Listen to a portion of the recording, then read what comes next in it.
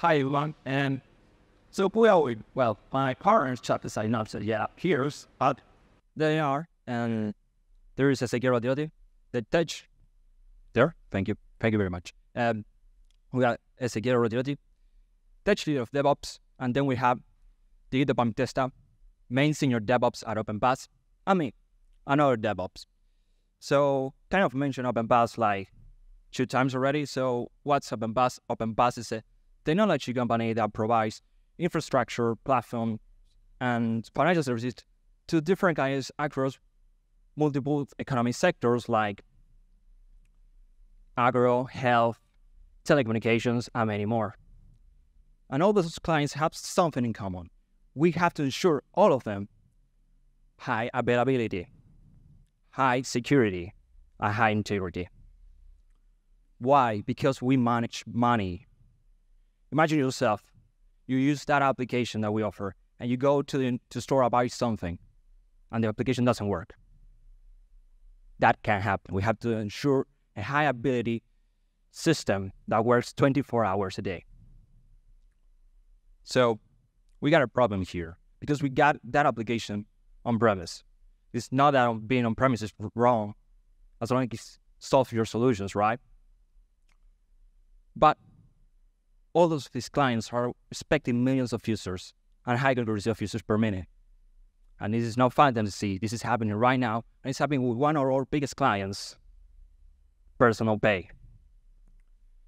And just to give you some examples of the numbers that manages today with that application, you can see right now that they have 1.7 million users.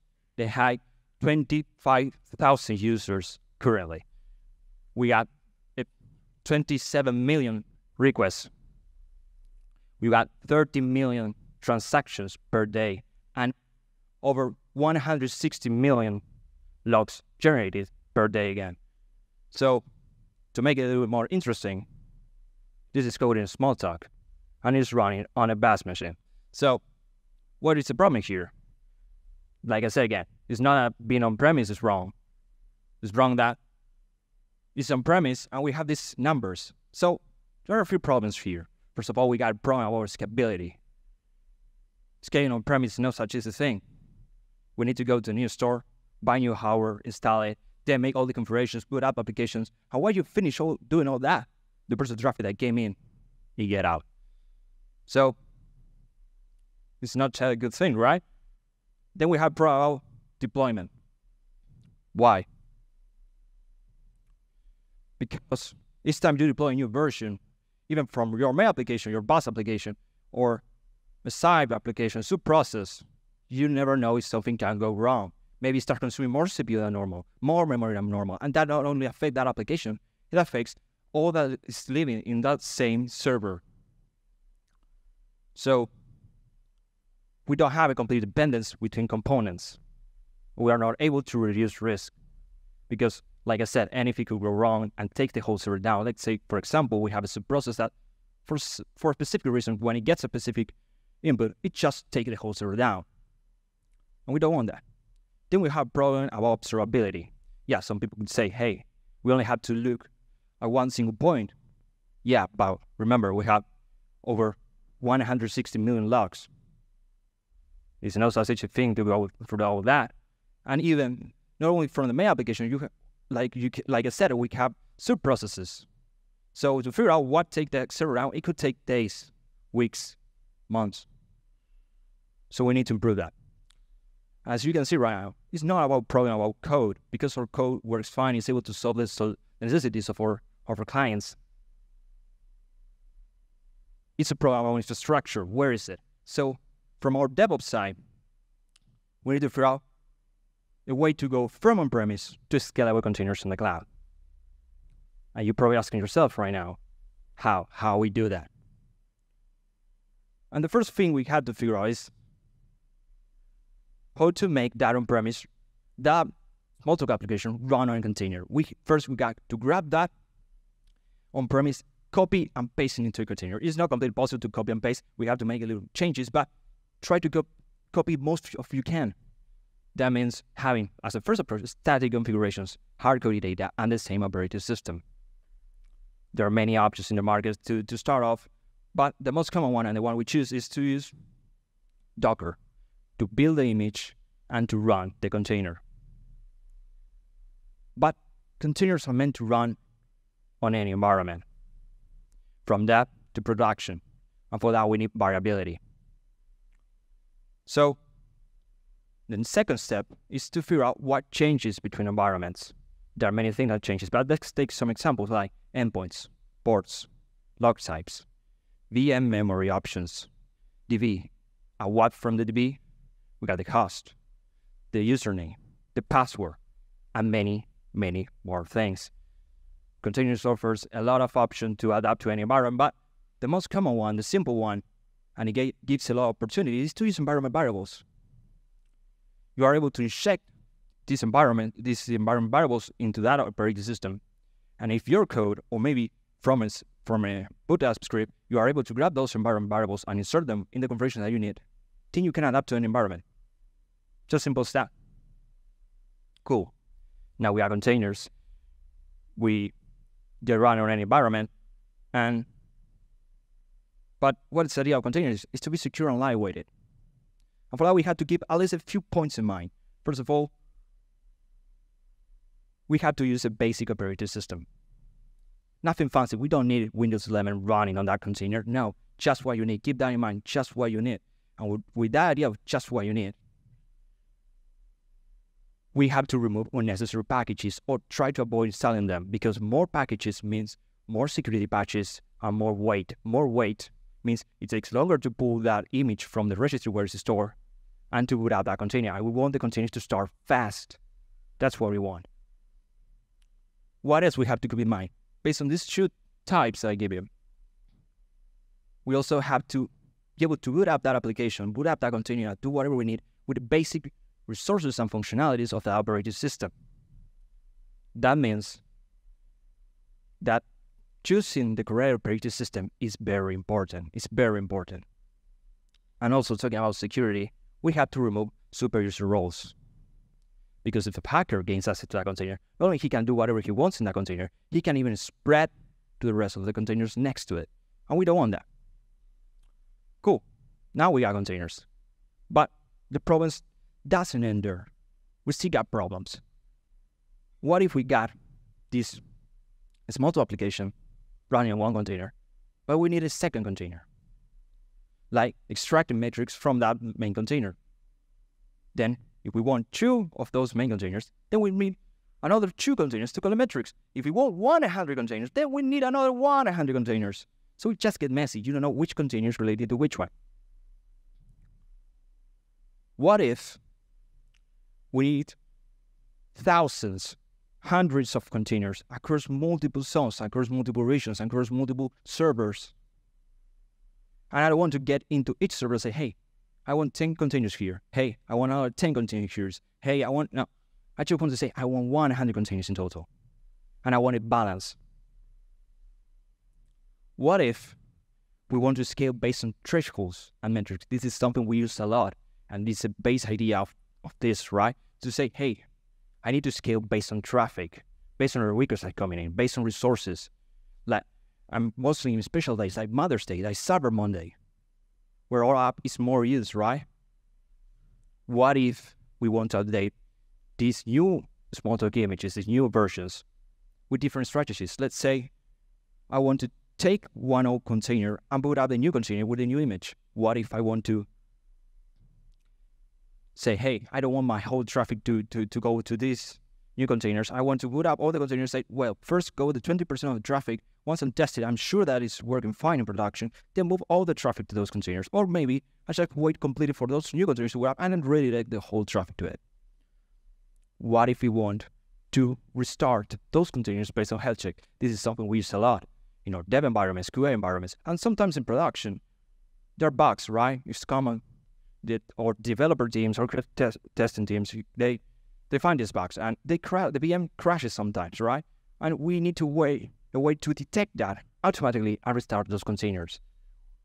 We don't want to have a DevOps waiting for a container to crash to restart it. No, we need to detect it automatically, so our QA testing teams keep testing keep developing, right?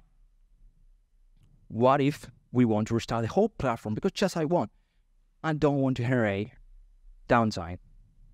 We needed some kind of robust system where I put up one container, take one down, and do something like this for all 100 containers I got without generating downtime. What if I want to reduce cost?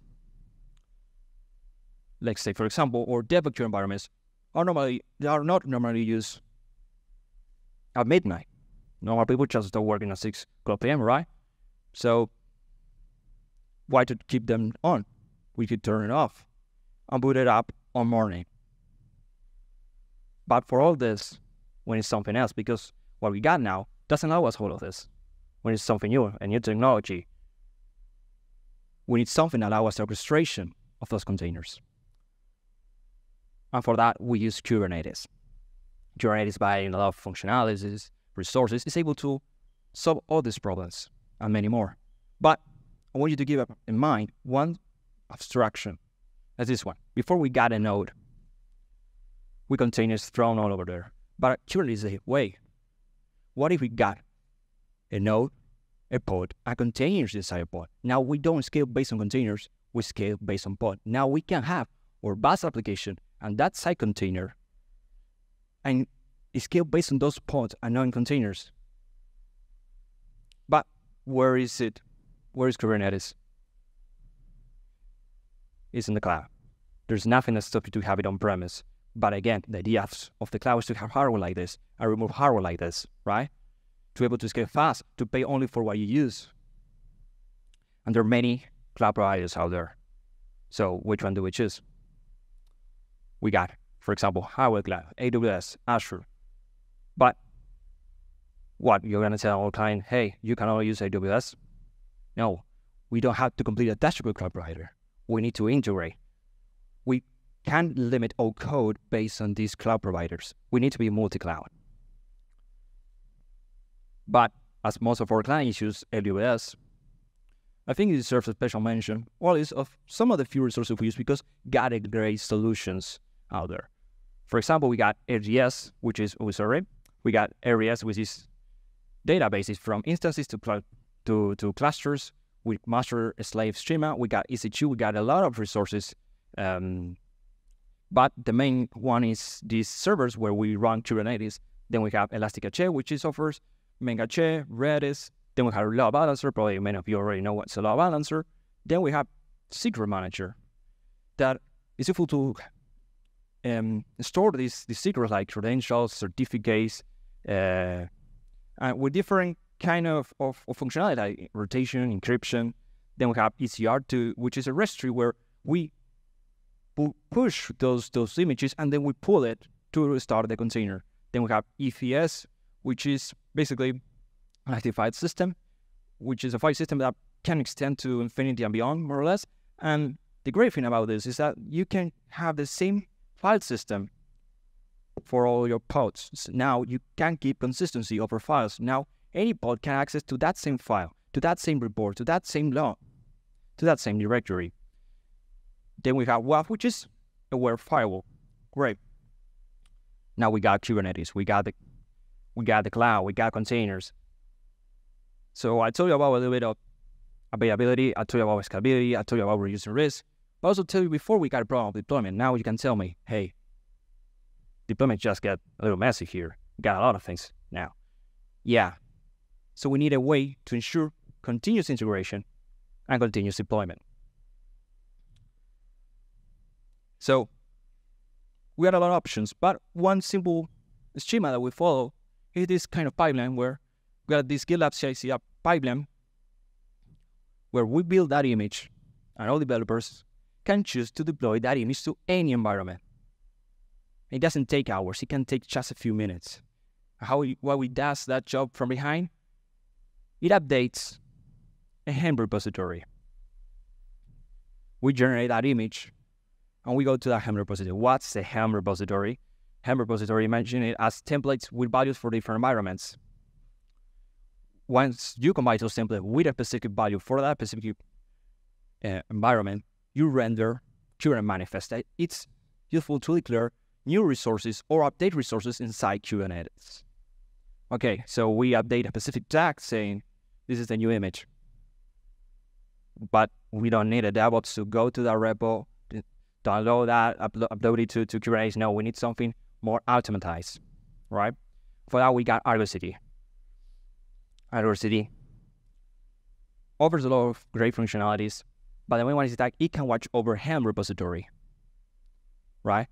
When it detects a new commit, it can decide, hey, this new commit is generating a new resource. Hey, this new commit is updating a new resource inside Kubernetes. And we, by different configuration, we can say, hey, when that happens, automatically deploy it to Kubernetes.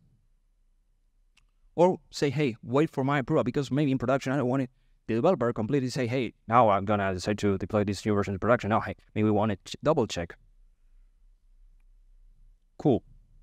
Now I'll tell you about deployment, reducing risk, the scalability, availability, but also tell you before about program observability, right?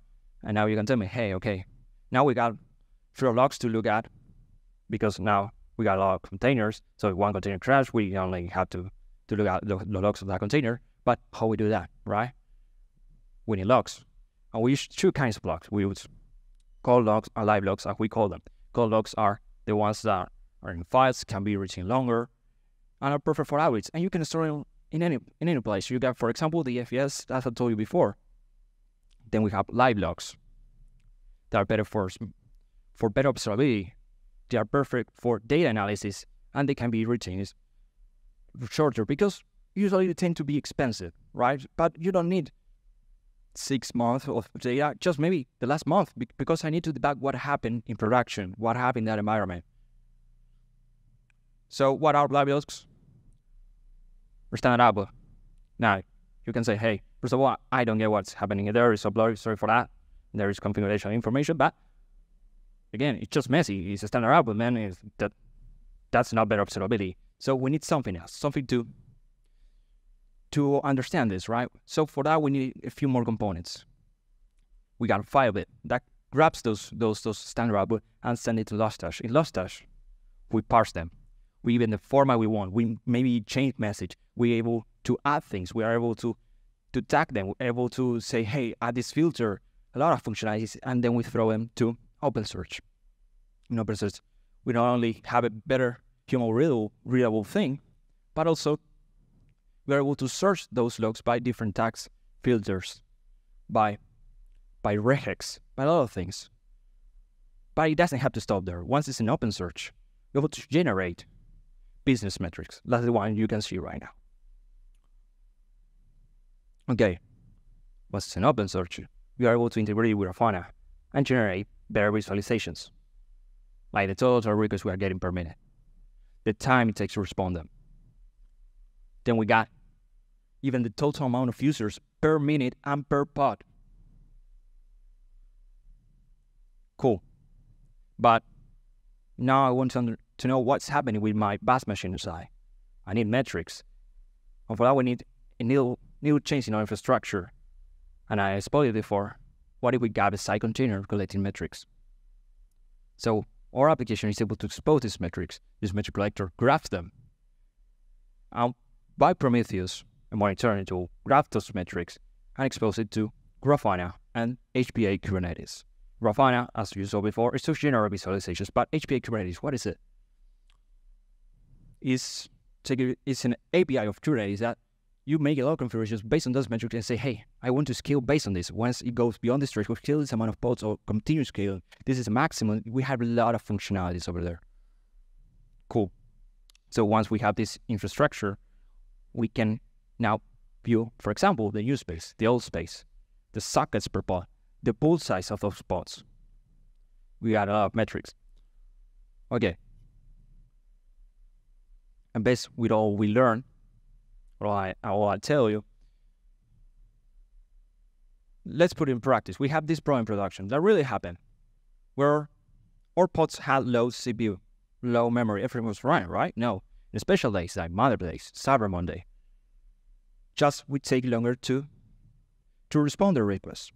So what's going on?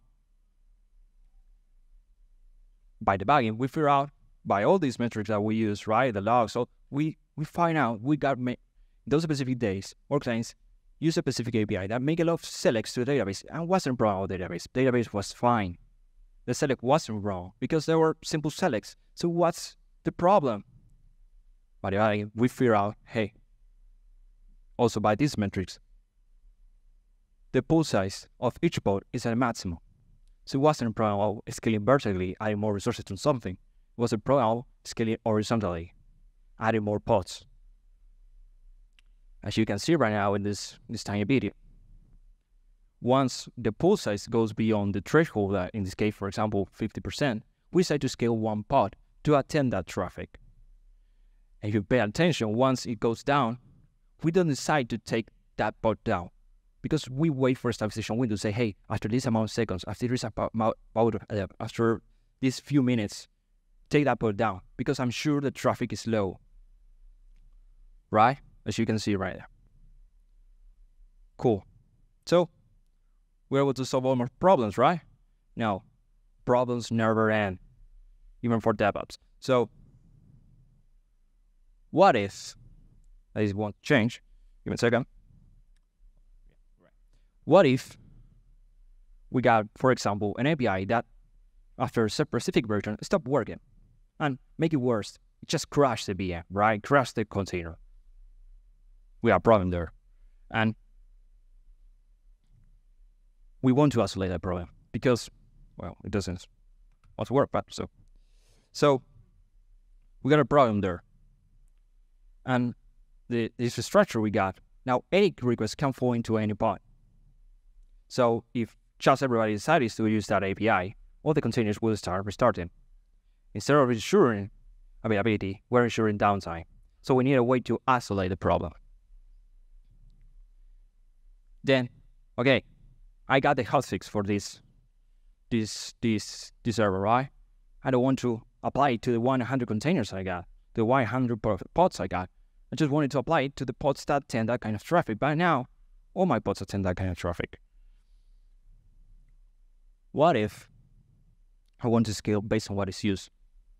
What we saw before, we scale all the pods. In this case, we're just one and scale to 2 pods because we watched the demo. But we had 100 pods, we scale based on those 100 pods. And we don't only scale horizontally, we can scale vertically. Let's say we got another service that consumes a lot of memory, a lot of CPU, but it's just used once a day. So we don't need 20 pods. We don't need 100 pods for that. We maybe just need one. And we don't want to scale the memory and CPU of those pods. We want to scale only that one. For right now, we can't. What if we want better observability? Great. Now, if a container crash, we have lower logs to look at, lower memories to look at. So, but still, we have 200 services, 200 different APIs. So, any one of them could crash the VM. So, we need a better way to reduce that amount, right? To say, hey, in this pod, I only got 3 different APIs. And we were able to solve it by this infrastructure that you can see right now. We got a client that connects to an API gateway. It sends it to an ingress. The resource inside Kubernetes, they say, hey, I'm going to send the request to a specific service inside that Kubernetes. Services in Kubernetes are like mini load balancers that balance the traffic between pods. And now, by this infrastructure, we're able to say, hey, group these pods. We are able to group pods based on the service, based on the APIs. And so if we want to scale banks is very used and it consumes a lot of memory, we can scale the resources of it. We can scale memory, we can scale CPU. And then we have cars. Cars doesn't consume a lot of memory, doesn't consume a lot of CPU, but it is used a lot. So we need more containers and scale based on traffic, so we can add more. What if this new version has an API that just stopped working and crashes in a specific API of a service transaction? Or containers, for example, crash. And I want to apply this hotfix to everyone because just fix something specific for that service. So instead of applying it to the 7 containers I got now, the 7 pods I got now, I can say, hey, I just apply it to only those 2 pods, and it's much faster than applying to 7. So this is all possible by service segmentation. Thank you very much.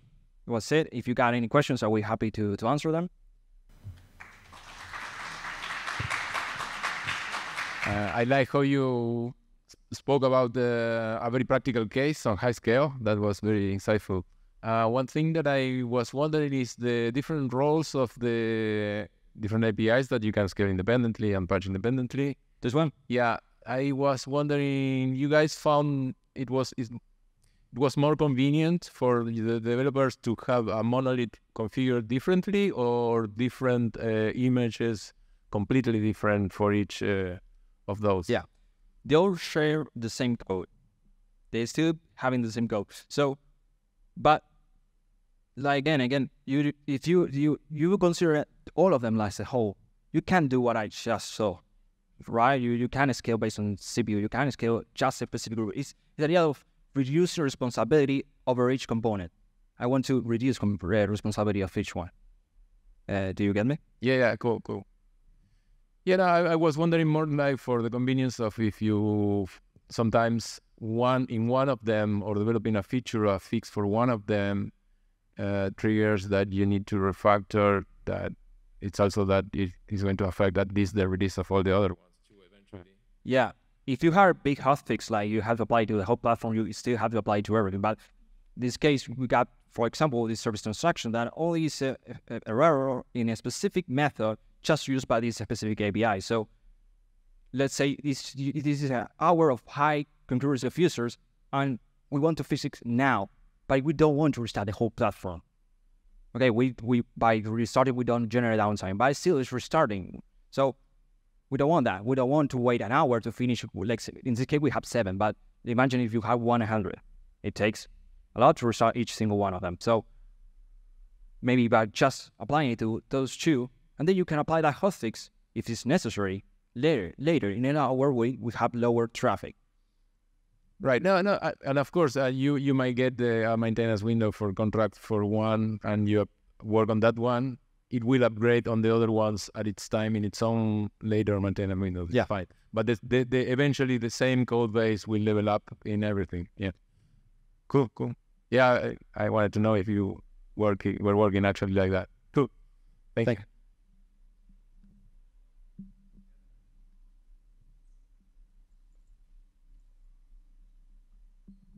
Hi, nice work.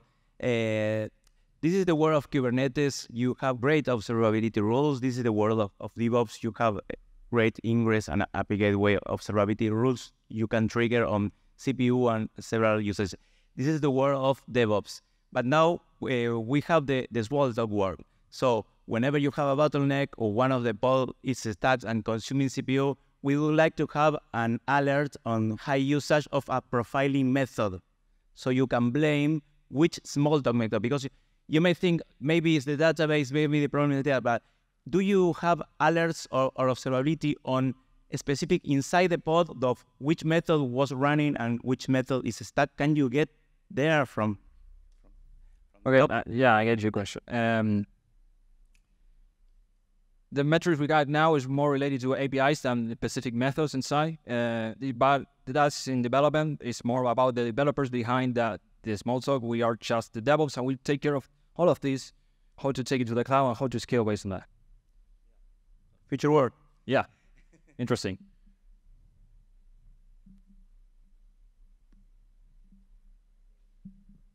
Yeah, hi. You briefly mentioned about having like health checks for every component. I was wondering if you're using like a simple health check coming from Kubernetes, or you have developed some kind of specific health check for every part of your application. Yeah, we got a specific API that checks this whole service status. So Kubernetes allows you not only to do TCP checks, also allows you to do HTTP checks. So we ask that specific API for the health of the container, and if it doesn't answer in a specific time or doesn't answer well, we decide to restart. We have a lot of well, after 3 times, after 10 seconds, you got a lot of configurations right there. Okay, but you're not like doing a functional health check. Yeah, the developers do it behind the code, right? We go to that API and they do the whole check all right. the code behind. Yeah. All right, thanks.